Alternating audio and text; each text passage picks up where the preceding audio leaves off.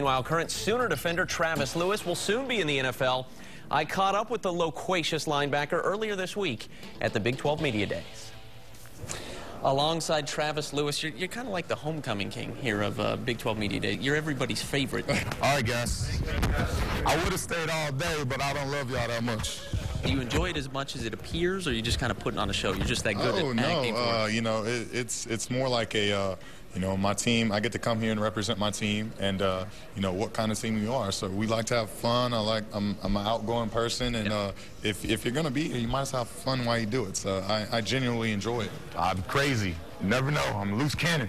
There's a good chance you guys will be the preseason #1. Expectations are always really high here. Does the pressure feel any different? We embrace the pressure. We love it. We don't shy away from it. This is Oklahoma. It's being #1's not, you know, very much different than being in Oklahoma.